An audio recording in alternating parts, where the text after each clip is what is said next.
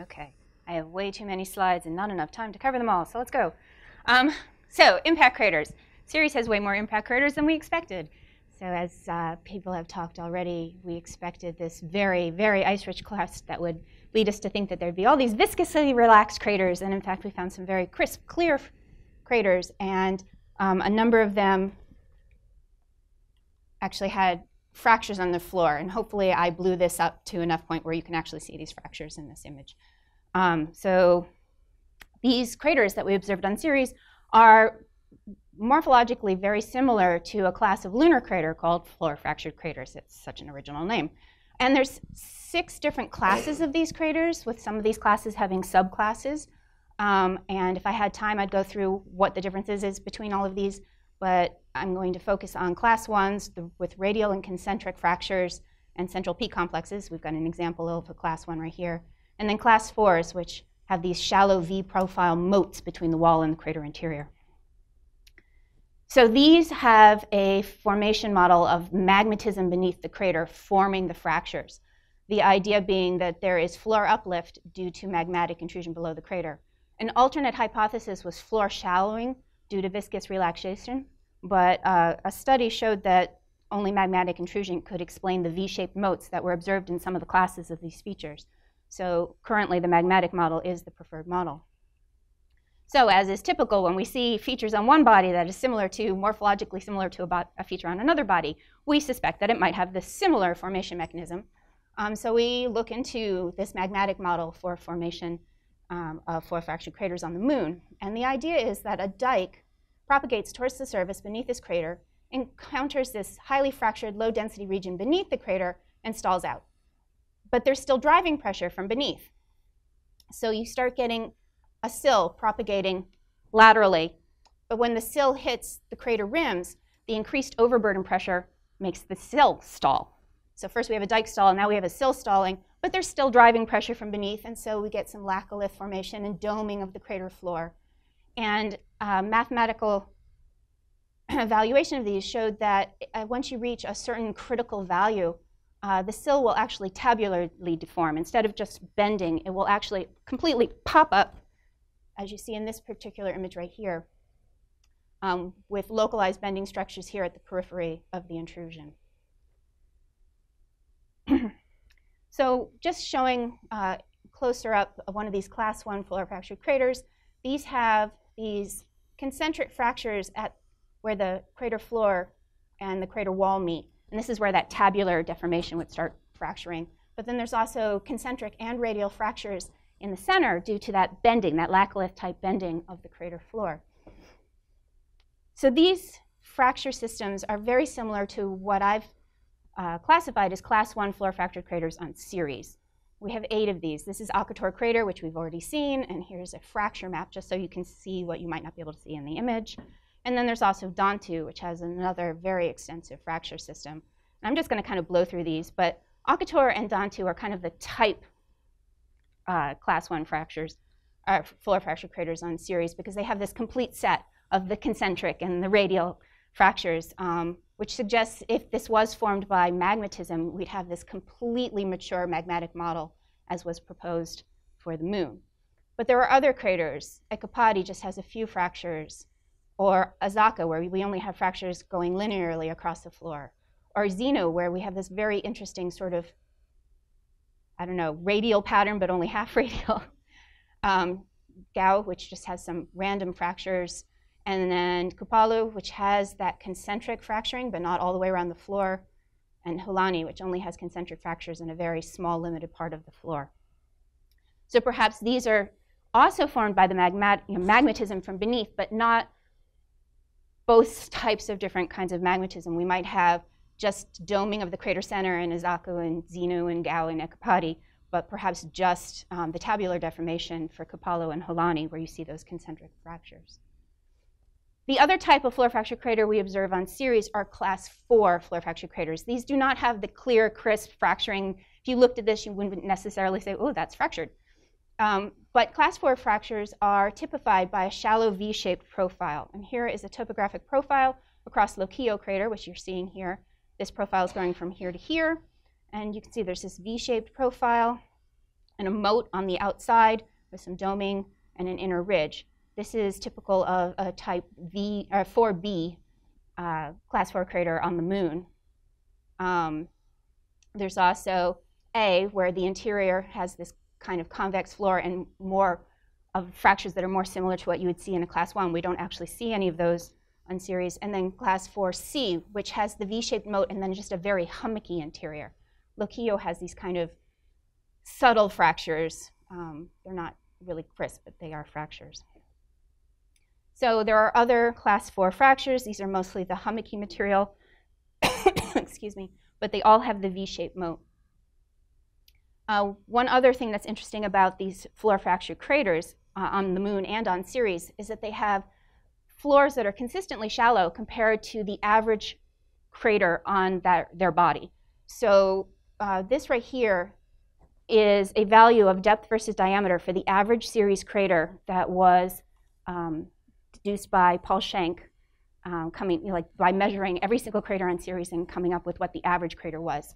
All of these floor fracture craters, the ones in red are the class 1, the ones in black are the class 4, are more shallow than this average number. I have, just to make sure I was doing this correctly, I determined the depths using my method for determining depth of other craters, and most of them would be up here if they weren't fractured, or sometimes I actually had some right on the line, which I thought was interesting. But the shallow ones were all these floor fracture craters.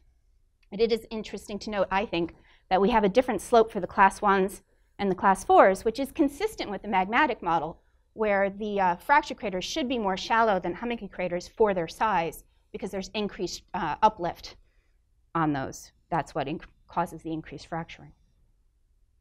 Just as an aside, Mike just talked about the domes. These red features are the domes as mapped by Hannah Sizemore. This one is no longer on her map. I just haven't had a chance to remove it yet. I thought this was interesting because if these domes are in fact viscously relaxed volcanic structures and the floor fracture craters are magmatic structures, I thought it was kind of interesting that we never see one of these domes in a floor fracture crater. And none of the domes are in, while many of them are in craters, none of them are in craters that have fractures. And you can kind of see it's almost a counter correlation, which perhaps suggests that there are features over time in the Ceres crust that led some fractures to actually form volcanic structures while others fractured from beneath. So we've had a lot of discussion already this morning, even though we're still pretty early into the workshop, about how probable is cryomagnetism in the first place? How likely is this to happen? So an analysis of the surface of Ceres using our VIR instrument has revealed widespread presence of magnesium serpentine, ammoniated smectite clays, and calcium magnesium carbonates. So various members of our team, Julie and Christina, use these observations to make assumptions as to the evolution of an early ocean in Ceres, and found that upon freezing, we get various salt species and residual brines. And this is supported by gravity and topography studies that there could have been, that there could still be brines in the interior of Ceres, though mixed with silicates to kind of make a high viscosity mud. So instead of an ocean world, we have a mud world. So in our study, we assumed that these brines, this muddy brine, is the source of the cryomagma that might have formed the Cerean floor fracture craters. So I'm citing Pollard and Johnson, but I want to tell you how much I followed the work of Lauren Joswiak, who's sitting right there, for this study. So I very much took what she was doing for the lunar floor fracture craters and just used that to see what the driving pressures would be required on Ceres to form some of these structures. So using the Pollard and Johnson equation, we would need to know things like the density difference between the host rock and the magma, fracture toughness, distance the magma has to travel, and acceleration due to gravity to figure out what kind of driving pressure we would need to actually be able to have a volcanic eruption on the surface. And it was kind of interesting trying to come up with the variables for this because I had to go to some really obscure places to try and find things like fracture toughness and Young's modulus and Poisson's ratio for the type of materials we were seeing on Ceres. But using these various variables and applying them to features that we knew for Ceres, like density of Ceres crust and the thickness of the crust.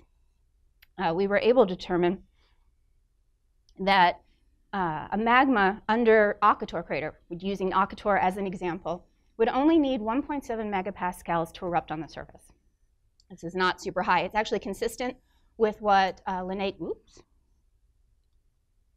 Quick predicted in her later talk. She'll be talking about her work. It's significantly less than what's needed for the moon, and it's even an order of magnitude less than what's needed for Europa. It's a very small value. The magmatic model also invokes both bending stresses due to doming and this tabular uplift, block uplift. And Weichmann and Schultz determined the deriving pressures needed for both of these. If the growth of the laccolith is modeled as the flexure of a layered sequence of elastic plates, you get this equation to describe the driving pressure needed. And then if we're looking at block uplift, this is the equation to describe the block uplift, where K is magma yield strength, and this is the magma weight. So following Jozwiak et al., we did our thickness of the intrusion beneath the floor fractured crater as the actual depth of the crater versus how deep it should be, using that perfect depth versus diameter crater analysis that Paul did. So for these values, we can determine the driving pressure created necessary to create block uplift. And on Akator, that would only be 0.33 to 0.38 megapascals, even lower than what you would need to erupt on the surface. So we do not need crazy driving pressures. However, we do need driving pressure. So as we've been talking, people have already mentioned this, how active could the interior of Ceres be? Would there be some kind of uplift? Would there be driving pressure that could possibly form these features? So like Michael did, I'm going to talk a little bit about the solid state flow model, which is exemplified by salt tectonics on Earth. And salt tectonics on Earth are primarily driven by differential loading. So buoyancy does play a part, but what really plays a part is what's over it. How, over here it's really, really thick, and over here it's really, really thin. And so the salt flows this way, where there's less material above it. So the model for Ceres suggests that differential loading is brought about by the sudden removal of material due to impact cratering. If you had, in Julie's presentation, she mentioned that in the version of the Ceres crust that invokes, oh my gosh, I'm blanking on the word. You wouldn't expect straight layering in the Ceres crust. So if we had like little blebs of ice-rich material just kind of sitting there in the crust, when an impact hit near that area, you could actually get removal of the surface material, suddenly creating a differential loading environment, which would create flow of the low viscosity, low density material into the crater. Michael had a much better image of this. It would kind of bulge out here at the crater wall. And this is kind of the area where in several of our floor fractured craters, we have extensive fracturing.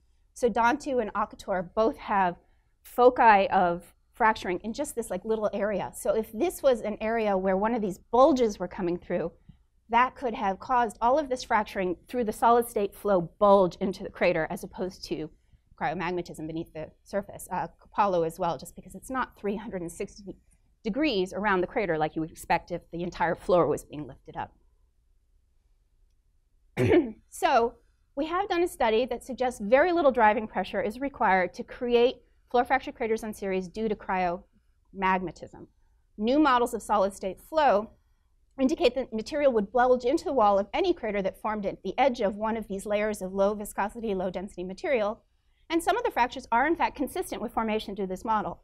But there are floor fractured crater fractures that are not consistent with solid-state flow.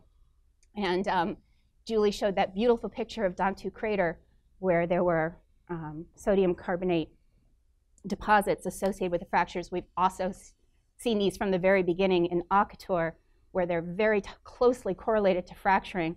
And that is actually more consistent with the idea that these are formed by cryomagnetism.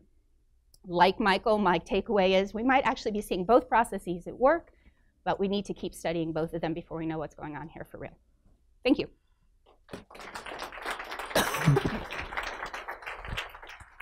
Are there questions for Debra? Question?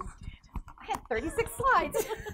So I have a short question. So if you assume a heterogeneous distribution where you have more ice on one side of the other than on the other side, and then that introduces the flow, but wouldn't the region that has more ice also be more susceptible to melting due to the impact? So it's not so clear to me that it has to be just solid flow, but you could have preferential melting on that side. And I wouldn't be at all surprised if that was, I'm so sorry, part of what's going on. There has been some impact modeling done by Tim Bowling. I believe his paper is in review, where he has shown impact cratering and melting due to impact cratering, and how long would some kind of melt body last due to that, and could we get cryovolcanism due to that? And that is, it's looking possible. It does freeze, I think, faster than we would need it to, but it's still something that needs to be taken into account when we look at these.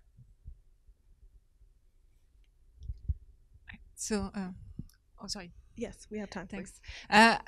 That's a very nice modeling. And have you considered applying it to Haunamans, for example, the diking and seed intrusion? I didn't apply it to Haunamans.